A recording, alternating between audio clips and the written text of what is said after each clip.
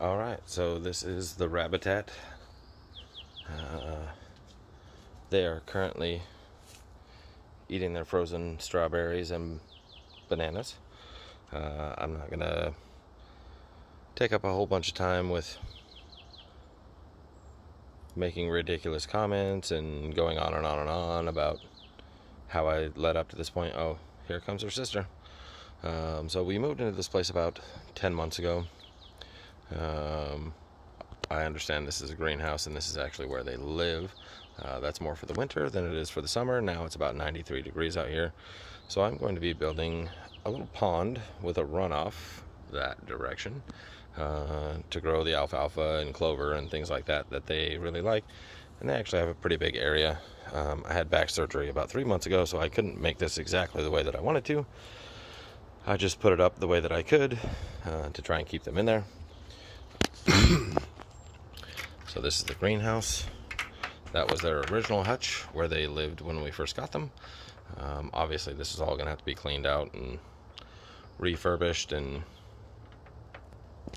it's gonna be nice when it's done, trust me.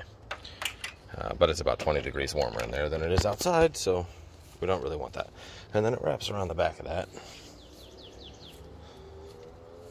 over to here with my little avocado tree, and comes around the backside there. So I'm going to be making the pond. That's our zucchinis and, you know, peppers and things like that, and, you know, other things that are grown over there. That's a different channel. Don't worry about that. I live in Oregon. It's legal. Hey, Mom Buns. You want some snacks? Oh, they fight when they hear the word snacks. My bunnies are ridiculous. They have grass everywhere, but if you rip some grass off the outside, come here. Come here. The grass that you give to them is apparently better than the grass that's already growing inside there. So this will just be the short intro.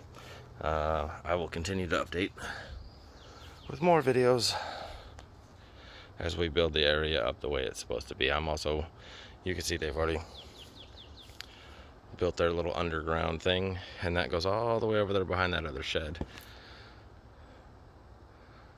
But I'm also going to build them. Oh, the cat came out. You hear her thump. She's freaking out, even though my cat does not care about them at all. But I am going to build them a little above ground, underground shelter back there in the corner, so they can stay warm in the winter and cool in the summer. And then right over in this area is going to be the pond, and I will update that when I get it going.